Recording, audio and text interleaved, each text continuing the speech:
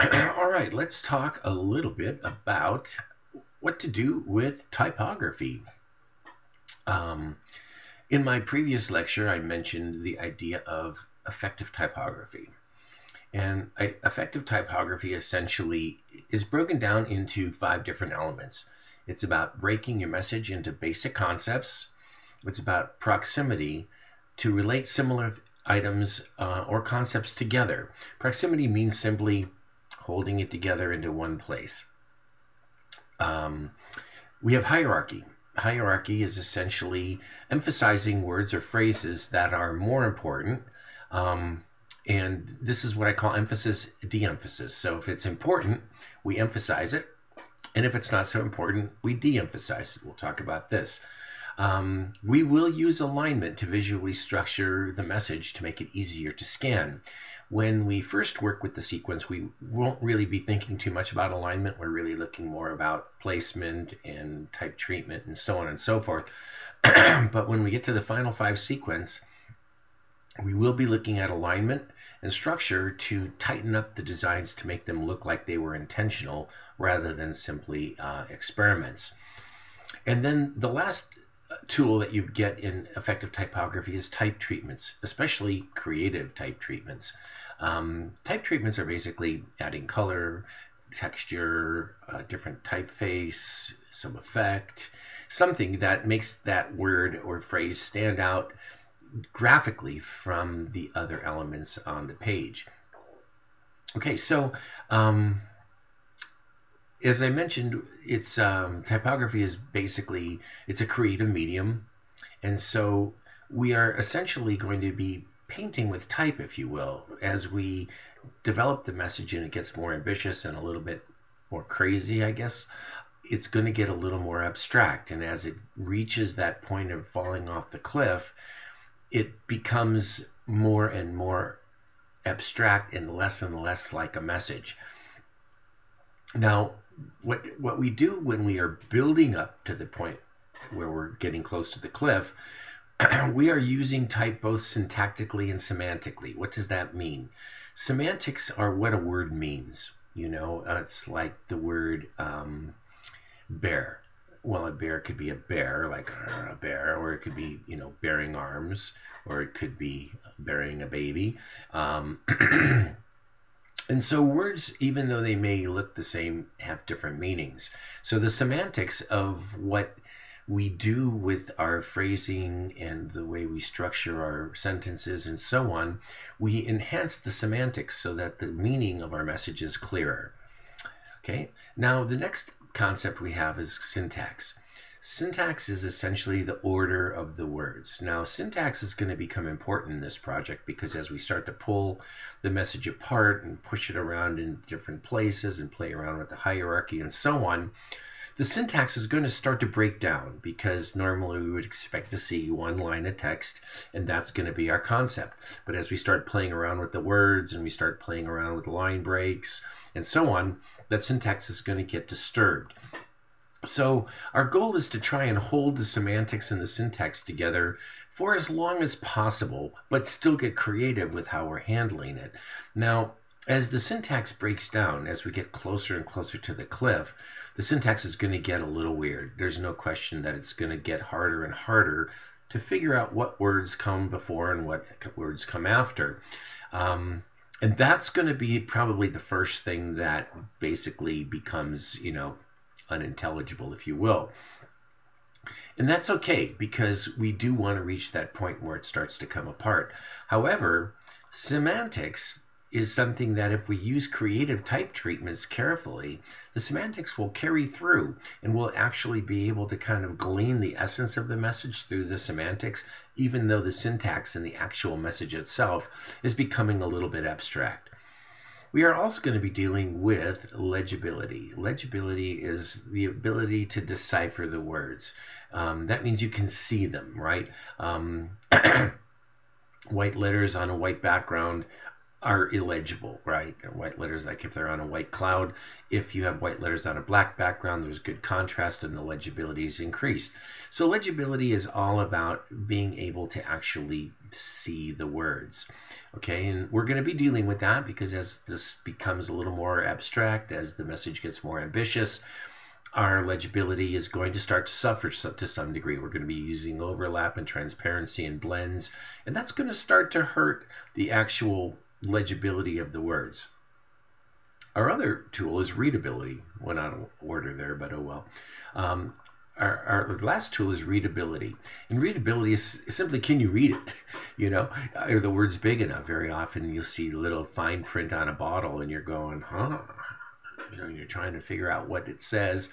It's not readable because it's too dang small, right? Are the letters intact? You know, in other words, you know, have they been destroyed or distorted in some way?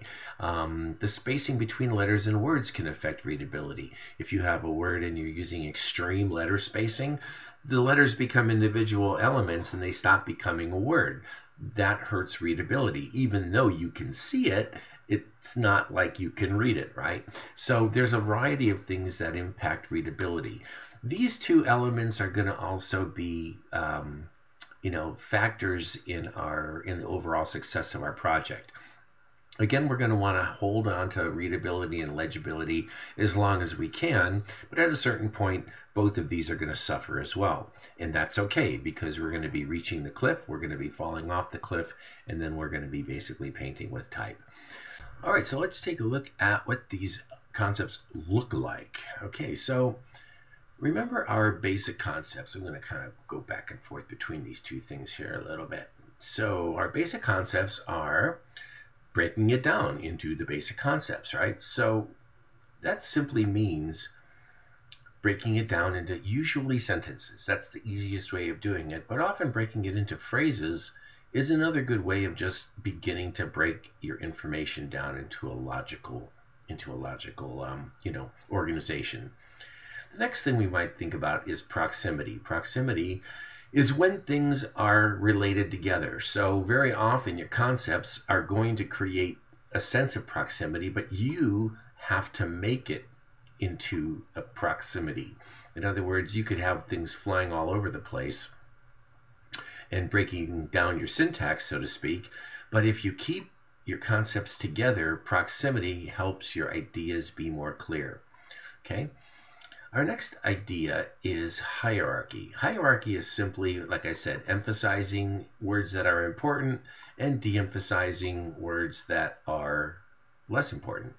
So that's a very easy way of handling your content. Soldiers, important, right? Don't give yourself to brutes, right? So basically, they're saying despise, enslave, regiment your lives. So what this designer has done is basically figured out the things that they want to have be important. And those are the elements that are going to get larger and larger and more dominant as the sequence moves forward. So that sense of hierarchy and emphasis, de-emphasis is crucial to keeping your message powerful and scannable.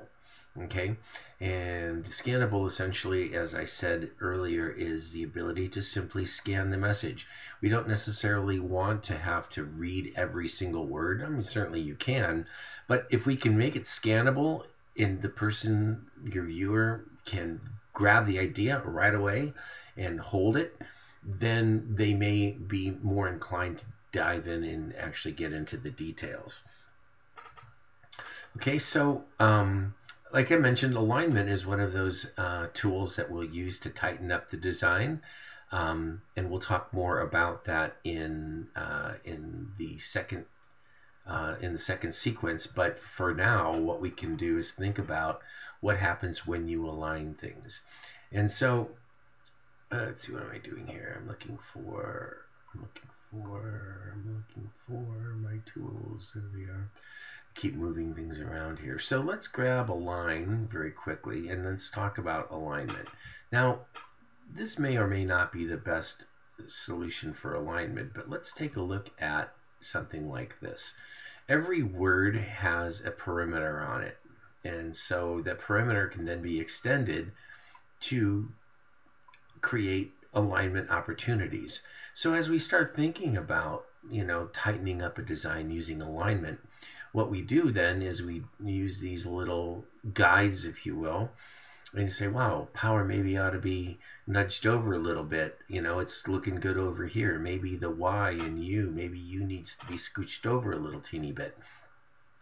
Then you take the word like you and see if there's anything in there. So you're basically just hunting around for what I call intuitive organization or intuitive structure. And what it does is it just helps you to just essentially figure stuff out. It's like, okay, that kind of works there. Maybe free and beautiful ought to be tucked over there too. Maybe adventure should be tucked over to this one. So there's a lot of different ways that we can use alignment to help our design become more and more and more organized, and then it looks like it's intentional as opposed to simply an experiment. Now, I don't necessarily want you to focus on alignment right now. That's really one of those things that we'll get to when we get to our final 5 sequence.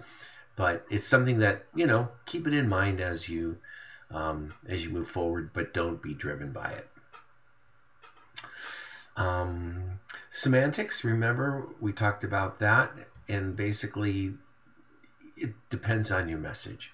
If the semantics are pretty clear, then it'll be pretty easy to determine what that is. Semantics, of course, also means trying to find the words and emphasizing those. And then if you have the right words emphasized, then your semantic meaning of your message, the overall semantic meaning, will become more clear because you've picked the right words. And again, every message is going to be different, and we'll talk about that as we get into the reviews of your different projects. Okay, syntax. I talked about syntax, and right now the syntax is pretty clear because the islands of information have been pretty well identified. And so each one of these, has its own identity.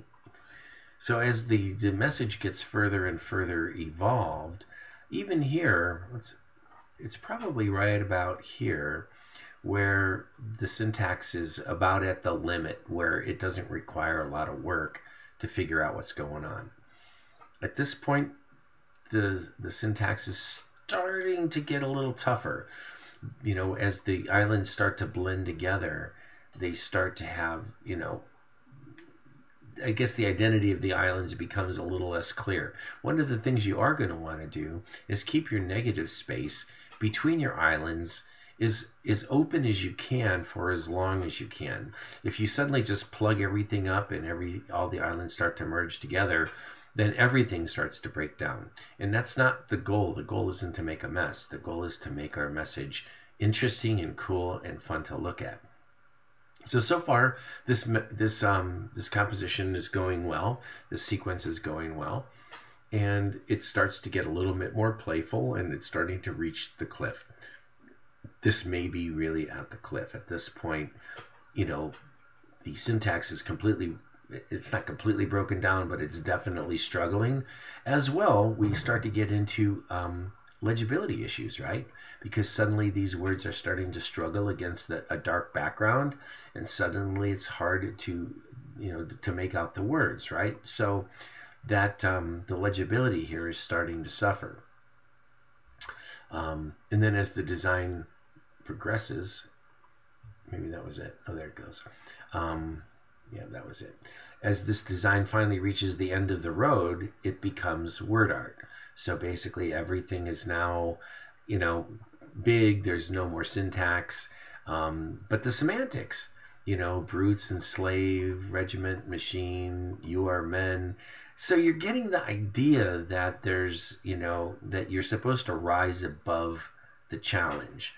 And so even though the message itself is kind of, become pretty abstract, the idea, the semantics of the message is still there. Okay, so that's pretty much how it's going to work. As we talked about the semantics and the syntactical role of the type, Um, the end result of this project is that you're going to understand that the sequence is the process. And what we're trying to do is, and if you've had my classes before, and even in this class, if you haven't figured it out by now, I'm all about saving sequentially, right? I keep saying that, save sequentially, save sequentially. Well, this is an actual exercise in doing that. And the reason why it's especially important in typography is because we don't really, I guess, what am I trying to say? I'm trying to say that we're not necessarily initially comfortable exploring what type can do. It's a little bit like I've never done this before, and so I may not want to, or may not be comfortable doing it, or whatever. And this exercise breaks down that resistance, gets you the experience of working sequentially, because then you have to see what's going on. Okay, and what we'll see then is that the message, the medium text, it becomes the message. So the medium as message, that's where this comes from. It's that we are actually working with the type, and the type becomes the message. Okay, and ideally then what you'll see is that there's a definite line between effective and ineffective typography. Most of the time it's ineffective because it's just flat boring. But it can also get a little crazy, and then it becomes ineffective because it's just too crazy. The semantics and the syntax have broken down. Our goal is to see that you at least have a good idea when that line is crossed, and this is what I call the cliff. When you fall off the cliff, you know where the edge was. And so our goal is to reach that point and then fall off. And then probably a step or two back from the cliff is where it's going to be really, really cool. So that's our goal. How far can we go and make the syntax and the semantics work? Readability and legibility is all good, and it still looks really, really cool. Okay, so we've got to push it further so we know where it is when we look back on it. Okay, so anything else that I want to say there? No, I think that's it. So that's it, kids.